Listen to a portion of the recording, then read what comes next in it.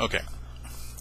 I've received several comments on my most recent post regarding VenomFangX's last video, Intelligent Design and Plasticine Part 5, a math problem. I think I probably just didn't make myself clear enough, so I'm going to actually break down his argument into the 3 parts, and then a 4th kind of sub-part that has to do with a false limit that he puts on his claim and or tries to put on the rebuttals to his claim. Number 1, humans are complex. They are. There's no argument there. Number 2, the complexity of humans can be given a numerical value.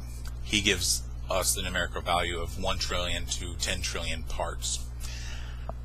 I'll come back to complexity in a second because that doesn't work. You can't add it. You can't put a numerical value on the complexity of a thing by just counting up its parts. And then he claims that this complexity cannot be explained via the evolutionary model or the theory of evolution. Yeah, we'll come back to that too. And finally, let's frame this false limit that he tries to impose on those like me who would refute him. He says we can't use genetics. Wrong. We have to use genetics because, well, it's the organism's genome that defines how that organism develops.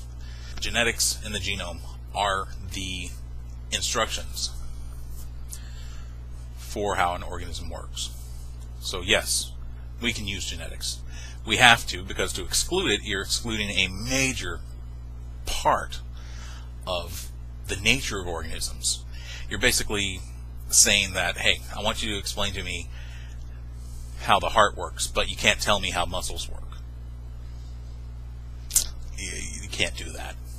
Deal with part 2, because part 1 I concede. Complexity. What is it? Complexity is an emergent property of simpler underlying processes. Simple as that. How complex a thing is depends on many things. It can depend on how many parts are involved in it, but not necessarily, especially if many of those parts are the same. It can depend on how many processes go into developing that complexity. With organisms such as ourselves, there's quite a few processes that are involved in that. But I want to give an example of a snowflake here. Snowflakes are complex. They're complex collections of water molecules in a frozen state. They develop that complexity through emergence from a natural and very simple property of water. Primarily its morphology, the shape of the water molecule, the bonding that water molecules have amongst each other, etc. So, very basic principles, very basic process, develops extraordinarily complex shapes that we see in snowflakes. Same goes with gravity. Galaxies are very complex shapes. They're very complex structures. That complexity is a direct emergence of the process of gravity, how gravity works. So, we have a direct line from a simple process to complexity without any problem explaining it with natural reasons. Same works for humans. We are complex. We are the complex emergent structures of the evolutionary process. And to speak also about complexity, he was saying we have complexity of 1 trillion to 10 trillion. How does that occur over 2 billion years? Even though the actual number would be closer to 4 billion, but let's go with 2 billion. Well, actually, we go from a complexity of 1 to a complexity of 10 trillion in 18 years, give or take. Some people more than others. I would be one of those, kind of a big guy here. So in 18 years, I've grown in, well, actually I'm 35 now, but up to the adult age, I grew in complexity enormously in 18 years. Why is it then so much more difficult to accept 2 billion years from 18? The idea is the same.